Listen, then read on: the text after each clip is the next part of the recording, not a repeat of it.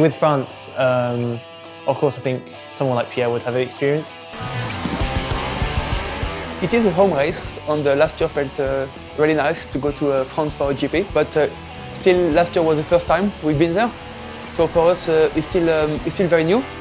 We obviously have a lot of tools to prepare for that track, but we only have 1 year of data. It's still something we are discovering, and I think we'll keep the new setup going there.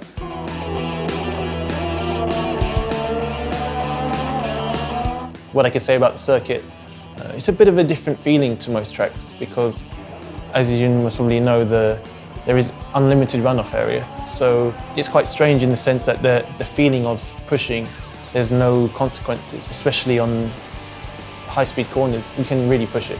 The one thing I'd say is that obviously them kind of painted points of the circuit, they look nice, but they're actually extremely aggressive on tyres and things like that, so you have to be quite careful.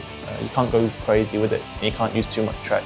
In terms of the track, it's actually quite technical, very high speed on trees, but also high speed corner where you want the aero balance. So you have to shed stability for high speed rotation. Also the last sector, you need the downforce, you need the tires to be alive. So the rear wing level, the downforce choice can be quite difficult on that track with a long back straight before the chicane.